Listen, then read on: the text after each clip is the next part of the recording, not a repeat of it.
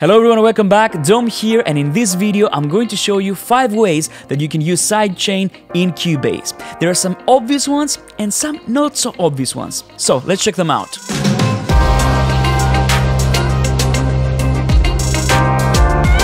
Okay, let's start with the obvious one, and that's the classic sidechain. So let's say you have a kick drum and you have a bass, and you want to make sure that your bass is ducked when your kick drum hits. So for example, the level in volume for the bass goes down when the kick drum hits. There are many reasons why you want to do this. First of all, you might want to do this so that your mix is uncluttered and you make sure that your low end is tamed and you don't have low frequencies building up when the bass and kick drum play together. But the other reason is to create pumping effects, groove, and that's what I'm gonna do here right now. So let's have a listen to this track.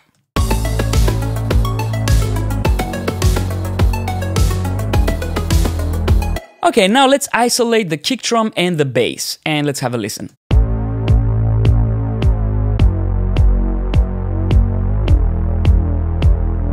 It's okay.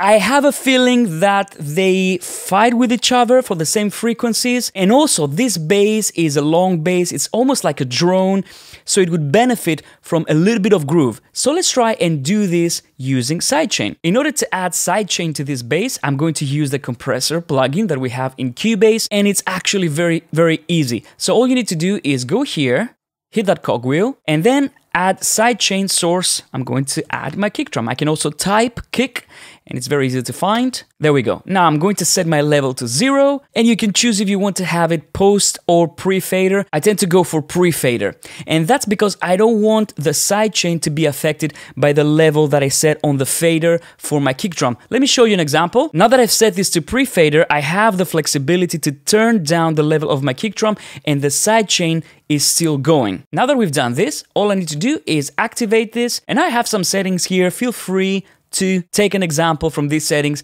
and use them on your own tracks, but let's listen to how it sounds now.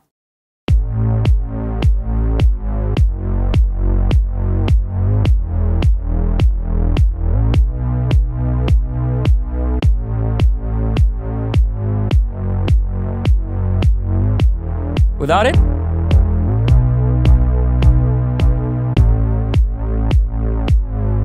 So this gives me groove, this gives this pumping sound to my bass, and the whole track is going to move way better now. Now to talk about the compressor settings very briefly, what I have here is a high ratio, very fast attack, fast release, 45 milliseconds, but this of course will depend on the tempo of your song and the material. I choose to favor peak analysis, so I want to make sure that the compressor grabs those peaks from the kick drum. Makeup gain, I leave it at 0, because if you have the auto makeup gain, you're basically undoing what you just did with sidechain, so don't make that mistake.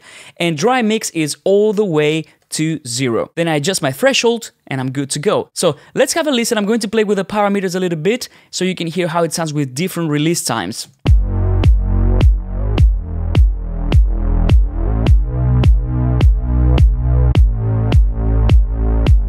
And I tend to go by ear here. Just listen to the groove and see where it takes you, and you will find the right release time very easily. I wouldn't use an auto release for this one. So now let's listen with and without the sidechain in the context of the mix.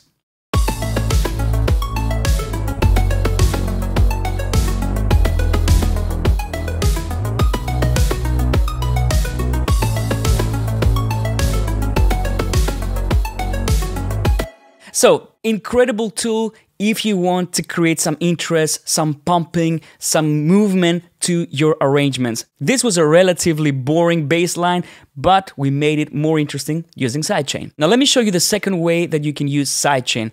And for this one, I'm going to use the new frequency to EQ in sidechain mode. So let's have a listen to this kick drum and this drum loop that I have here.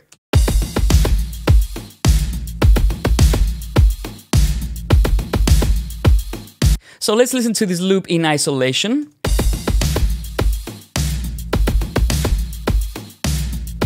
And as you can see, this loop has a lot of low end. It also has a kick drum, which in this case is fighting with the kick drum that I want to use. So what do? Do we replace the loop? Of course not. Let me show you how we can make these two elements work together without sacrificing the body of this loop. So like I said, I'm going to be using frequency 2, and let me show you what I'm doing. I have a sidechain here, exactly the same way like we did before, but in this case I can have up to 8 sidechains because we can have different sidechains on every band of this EQ. So I'm using sidechain number 1, and this is a low shelf filter. So let me show you how it sounds without the sidechain and the dynamics.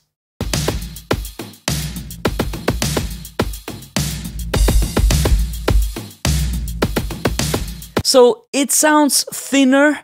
There's more room for the kick drum now, but the problem is I'm missing all the nice thump of the snare and the fullness of the loop as a whole. So I'm going to remedy this using the dynamics mode and the sidechain. So for sidechain, I'm using sidechain 1, which is my kick drum, and you will see that now when my kick drum hits, the low end is going to be ducked. So my kick drum will shine, but straight after the kick drum is gone, the fullness of the loop comes back. Let's listen.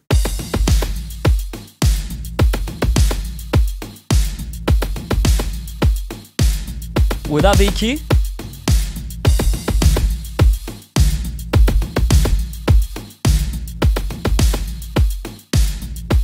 See, it's confusing, it's a bit muddy, but when we add the dynamic EQ triggered by the sidechain, which is our kick drum in this case, everything becomes more clear, even the kick drum sounds more punchy. And let's listen to what it does in isolation.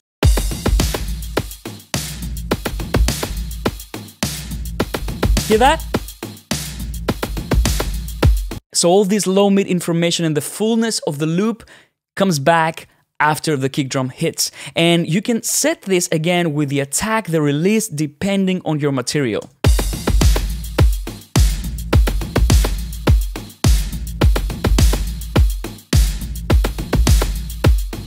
So that's a very cool trick, and it can really allow you to blend elements together very easily. Now the next way you can use sidechain, and that's very powerful, is when you want to make room for important elements in your mix. And in this case, I'm going to do this with vocals, because vocals, they need to be up front, they need to have their space in the mix, and mid-range is a frequency range that many instruments are fighting for. So let's play this part of the song.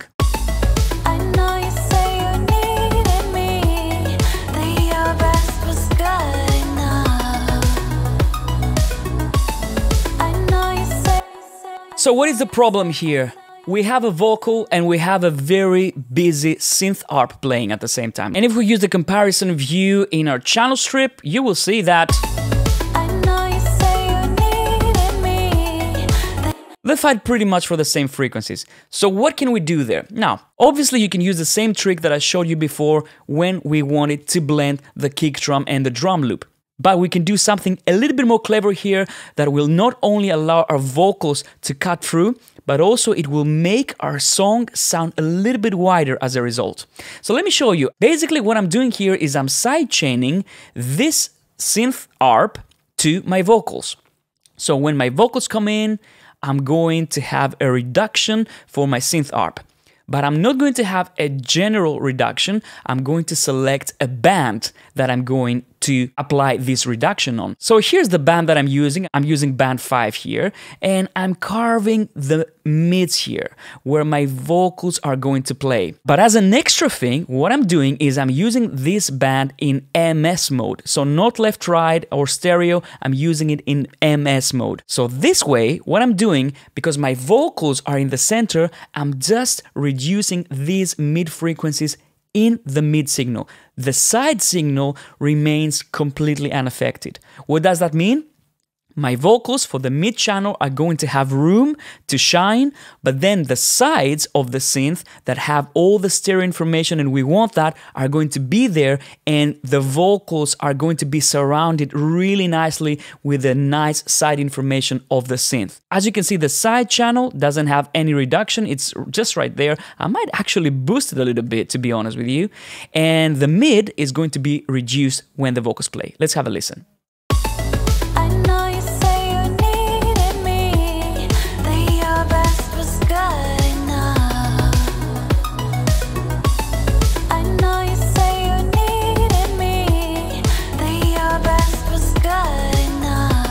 out.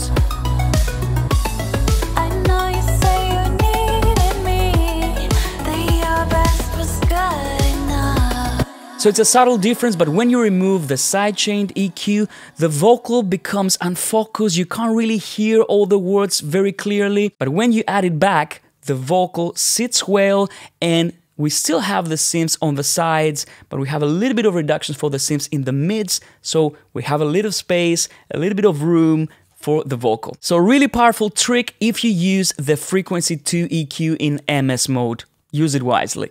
The fourth way is a really creative one, and that's creating rhythmic gate effects. Let me show you. I'm going to use this vocal. Let's have a listen. I know you say you needed me, that your best was good enough. And let's say that I want to create a nice rhythmic gated effect with the groove that I have here on this loop. I know you say you needed me, that your best was good enough. So it's as simple as slapping on a gate on the vocal channel, sidechaining it to my drum loop, and now all I need to do is fiddle with the parameters a little bit until I get the rhythmic effect that I want. What's gonna happen is that when our sidechain input passes that threshold that we set here on the gate, it's going to open the gate. So that means we won't get any sound until the sidechain signal reaches that threshold that we set here. Let's have a listen. I'm going to have it set at 0 dB, and I'm going to gradually bring down the threshold. And let's listen to what we have here.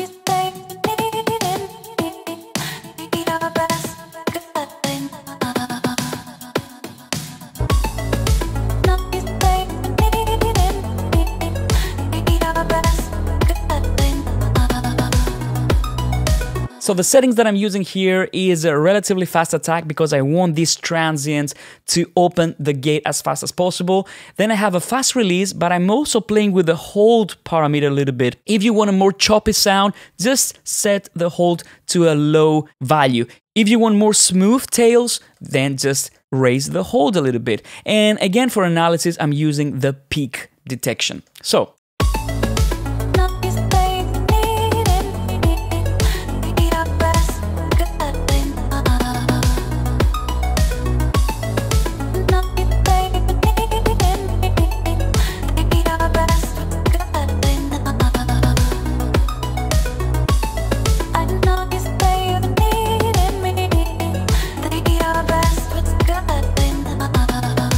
and even just changing the threshold a little bit and the hold will give you a very, very different sound. So experiment with it. You can come up with some really cool things using the gate in sidechain mode. You can give interest to pads, to drones, to vocals, to guitars. You can pretty much create amazing rhythmic effects super, super easily. And the fifth way is a really awesome thing, and I don't know how many of you know about this. Let us know in the comments down below, but it's an awesome way to use sidechain. And that's using sidechain with instruments. In this case, I'm going to use sidechain with Retrologue. So let me play this material for you. Okay, kind of a relatively bland pad. So did you know that you can process any sound in Cubase, any audio, any instrument, using the filters, the effects, the arpeggiator in Retrologue? This is all possible using sidechain. So what I'm doing here is I'm sending this pad to my Retrologue. Okay, it's right here. And let's open Retrologue. So what I'm doing here is I'm using Retrologue and I'm sidechaining Retrologue to this synth pad. Okay, so as you can see, I've set the synth pad that we just heard as my source.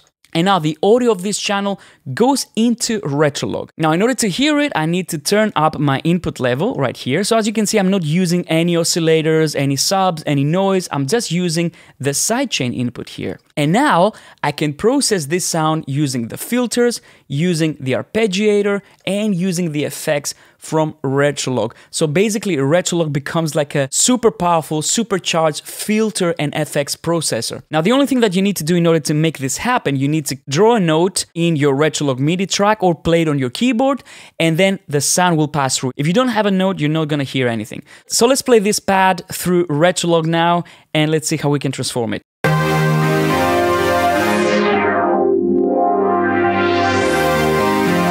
First of all, I can use the filters and all the filters that we have in Retrologue.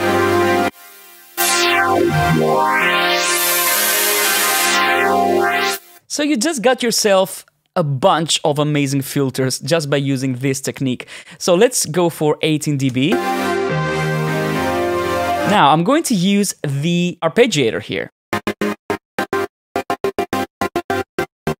So I'm using the arpeggiator here to get this gated sound. And if I want to automate my filter using my arpeggiator, I can just go like this. So let's automate our filter now. And of course, I can even use the distortion here. And add some effects. Phaser. Delay.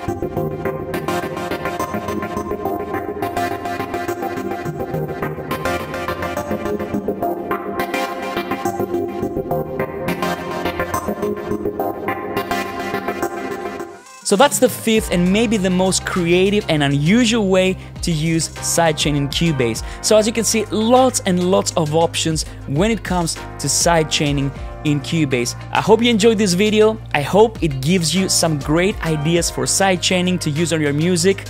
Thank you so much for watching, and I'll see you on the next one. Bye-bye.